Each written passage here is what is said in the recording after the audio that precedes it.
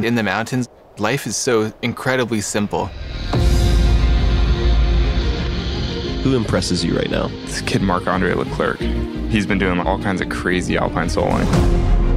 What I'm doing is on rock, and then I see Marc-Andre free soloing on ice and snow.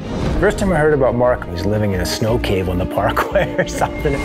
He is pushing things that is pretty much unknown. I'm Marc-Andre Leclerc. I'm a climber, generally speaking. He's different than anyone I'd ever met. I love him for that.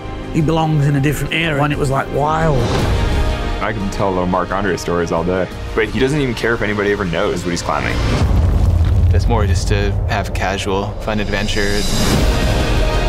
I just hope he's careful. Anything can happen. I mean, I know it's dangerous. I'm not like deluding myself that it's not dangerous to go soloing. So why do it? Solo alpinism, climbing big, technical mountains, is more than just a sport.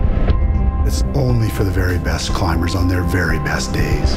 It's the art of surviving in the most crazy situations. Marc-Andre had some challenges as a kid.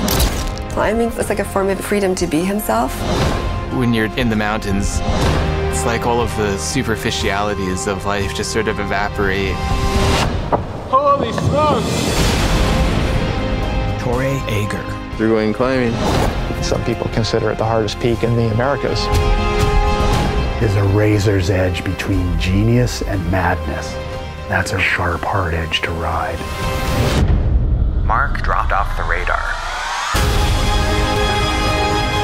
A climber has gone missing. If death was not a possibility, coming out would be nothing. Not an adventure and not an art. How was it? Scary? No, not particularly. Just another day out. A really good day out.